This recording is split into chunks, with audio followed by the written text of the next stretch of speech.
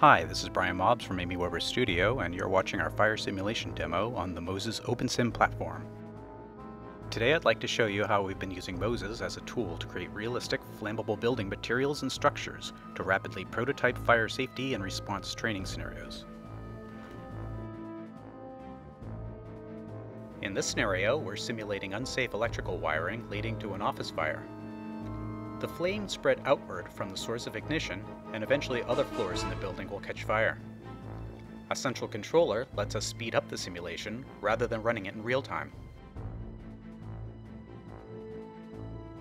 Let's take a look at how all of this works. Of course, this is a work in progress, but I'll try and give you a gist of what we're trying to accomplish here in this demo.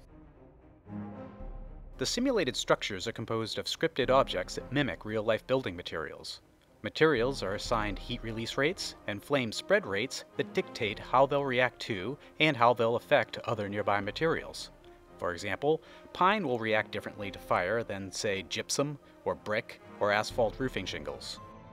In this example, we use our wood material to create a wall frame.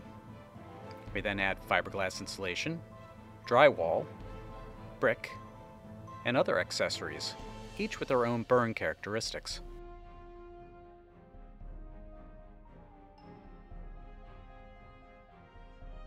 These basic sections can be assembled into prefab buildings or used for custom buildings. By copying building sections, all of these scripted segments can be quickly combined into large, complex structures with fire resistance characteristics that interact in interesting and unexpected ways.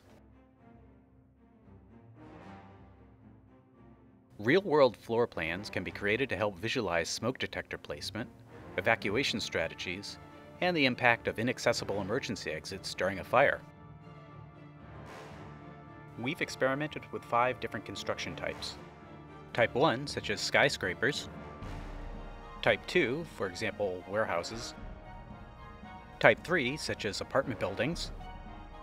Type 4, such as older industrial buildings.